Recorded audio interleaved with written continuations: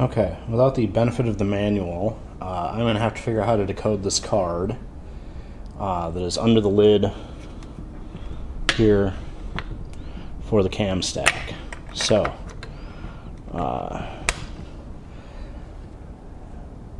otherwise we're ready to test stitches, so let's see how this goes. Alright.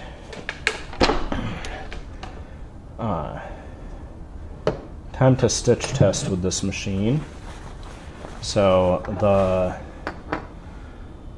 table in the door here, on the very top, it says straight stitching AK-3. So I assume that means setting dial A and then setting the back dial to K and then 3 for the center needle position here.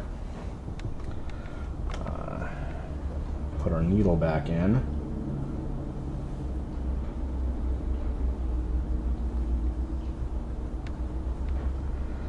And then this machine has a handy thread guide in it. I found the bobbins. I think this is class 66, but I don't know. I'd have to look that up. But they're shorter than a class 15 and have a curved top and bottom, it appears. So now we'll close that lid, set the thread on top, and it goes through this top guide down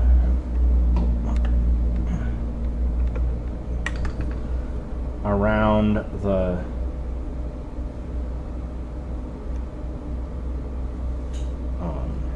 tension guide, and again this has the same style of tension finger as a lot of Kenmores do, where you have to make sure and get the thread wrapped up around this finger here, and then it goes through the take-up arm, which this machine is old enough that it's got a hole in the take-up arm instead of a big long take-up arm with a slot on the top, and then through that guide, through this guide, through that guide, and finally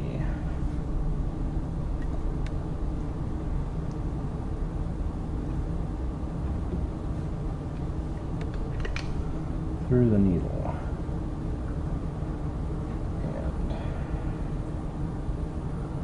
And now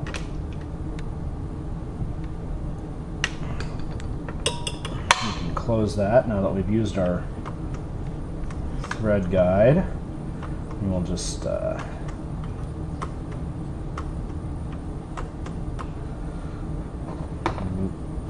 run the machine around to get the bobbin thread up.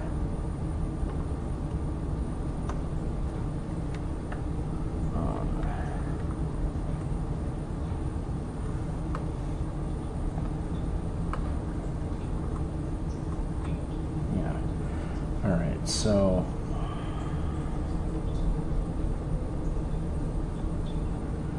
the bobbin thread is not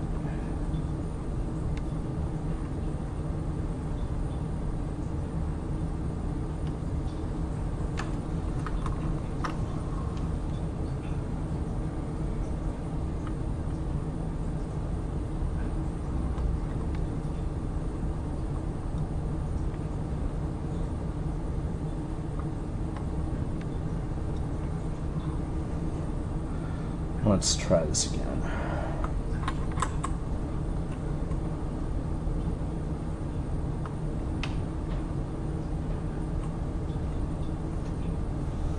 Okay. Maybe that is where it needs to go. Alright, well, let's see what happens when we go stitching. I don't, have a lot of Top loading. Oh, there. It popped that thread out again. Okay.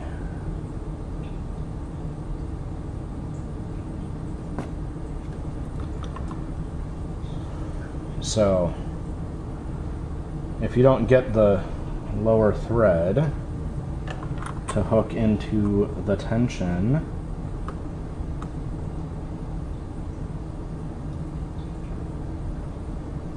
properly,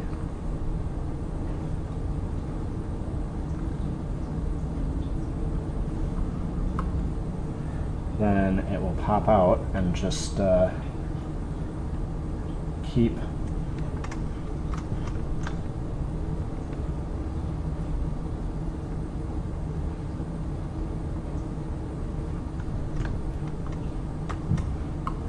making loose stitches.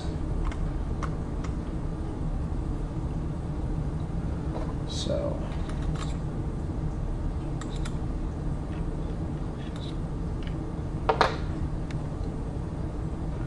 right there. Try that now. It's supposed to be ready for straight stitch. Get our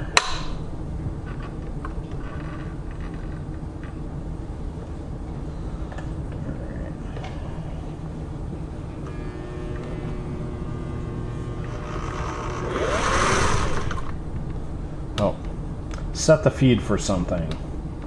We'll set it 0 feed.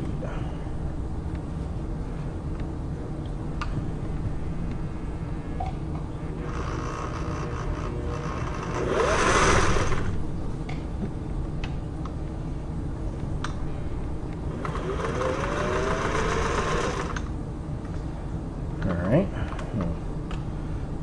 Pull that until it's up top again.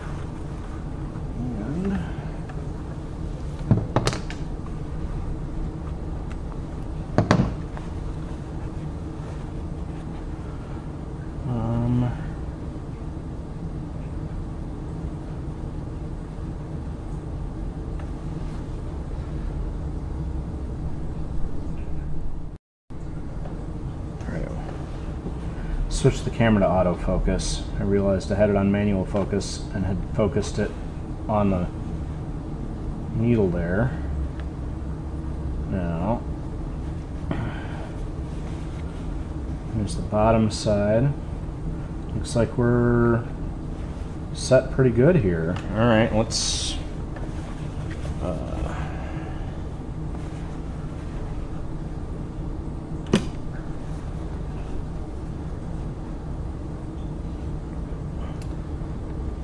check our straight stitching,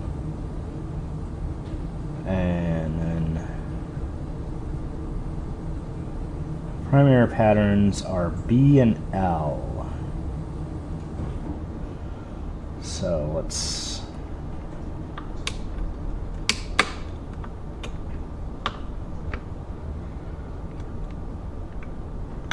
set our notches to B and L. For zigzag, it looks like. And then it says that the red lever controls width. So I assume 5 is maximum width there. So let's see if we...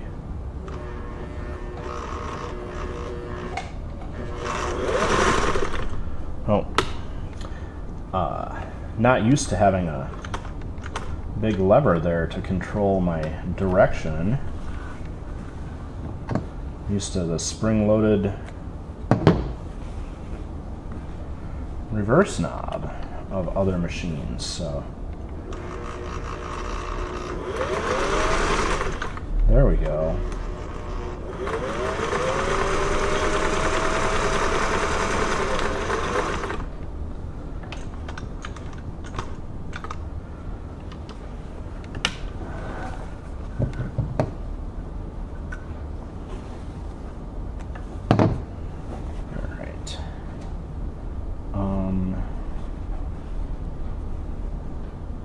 Yeah, the top tension is a bit high for this zigzag, but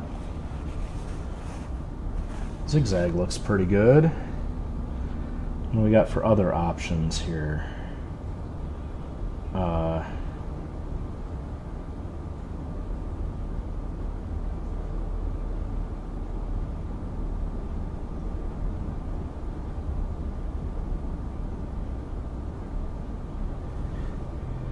BQ.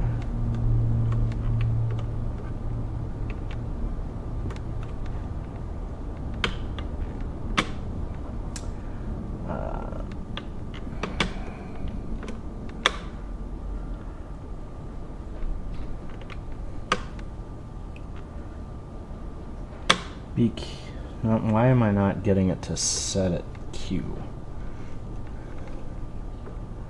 There. Getting to set at Q is supposed to be a stretch stitch zigzag. So we'll just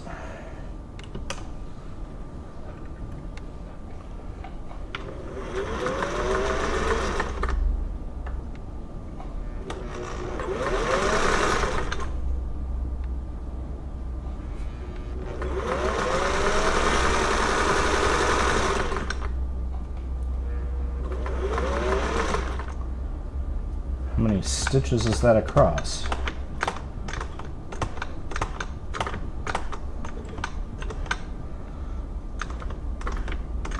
Huh, that's interesting. That is a 4-stitch stretch zigzag, unlike the 3-stitch that is on most other machines. So that's, yeah.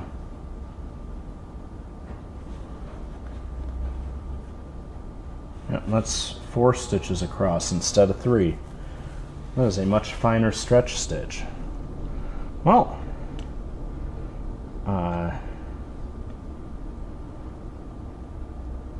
it looks like everything is working fine here.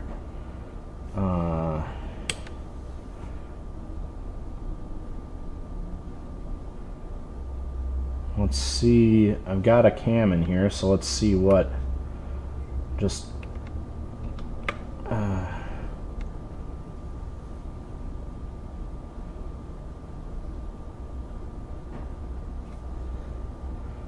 it thinks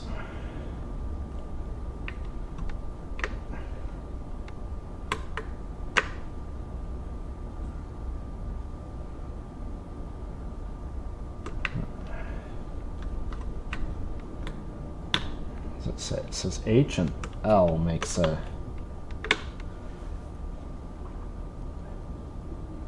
alternating zigzag from left to right.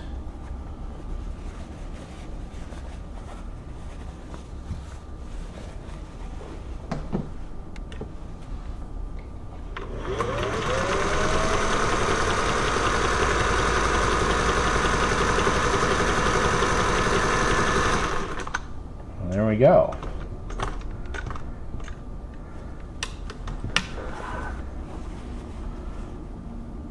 A lot of stitches in this machine.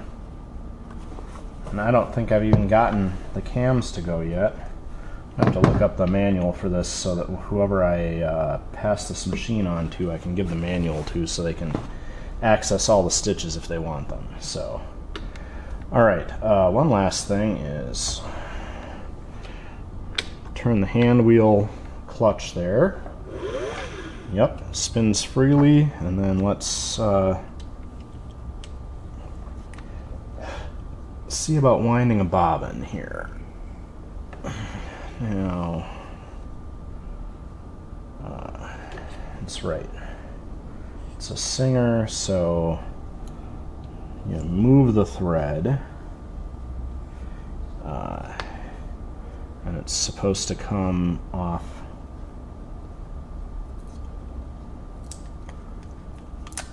I believe the front side of the spool like this, and then it goes under that, and then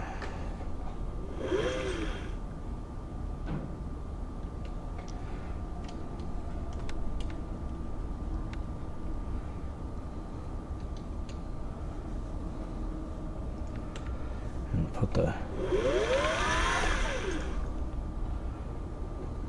That tail is a bit long, but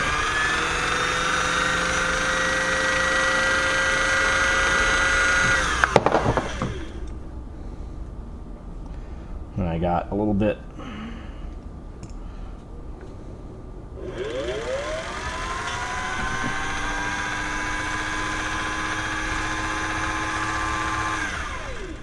and this is filling to the wrong side there, so I think if you take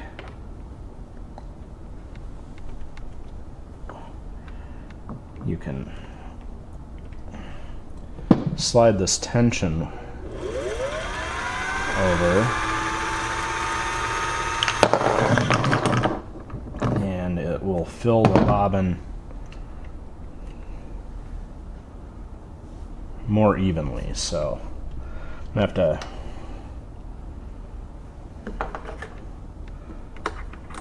oh, look. I stopped just as that bobbin was getting empty, so there we go. Let's try filling this bobbin.